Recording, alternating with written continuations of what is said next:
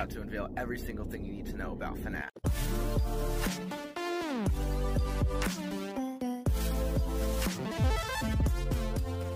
Hold on, don't go just yet. Scott Braden Cawthon is actually his full name. 2014 Scott Games is his video game thing because he's both a video game maker and a writer. August 8, 2014 it came out, so about a decade ago now. So October 27 is the release date. I know I said 28, 27, so that's actually 3 days. Honestly, to me, I think of it as, it seems like something from the 80s, like it would be like Child's Play, or if you just look at a bunch of just 80s scary dolls. Supposedly, as the storyline goes, it's a bunch of kids that go to this pizzeria, and I guess it's like Chuck E. Cheese, and they leave, the animatronics just like walk around, and then they don't recognize you, and then 3 a.m. is usually the typical time that they usually come out. According to the past game that I played, as you can see here, they actually don't recognize you as you're working at the shift at night. I don't know if it's going to be like that in the movie. Go through Scott Games. All his games are actually all FNAF because he designed it. Made you have to walk around with a mask or the guy actually looks like Freddy. Like change the face up a little bit. You get the trailer. The movie actually looks pretty good. It doesn't look like some low budget type of movie like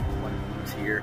The movie actually looks pretty high budget. As the storyline goes, it's at a pizzeria, and basically the security guard has to survive all the nights. As you can see here in the trailer, the guy has to survive the nights, and then they usually come alive because they don't recognize you and they don't know what you are. There have been video games and so many stuff coming out because of that, and it's been popular for the past couple of years. FNAF is just up and about again.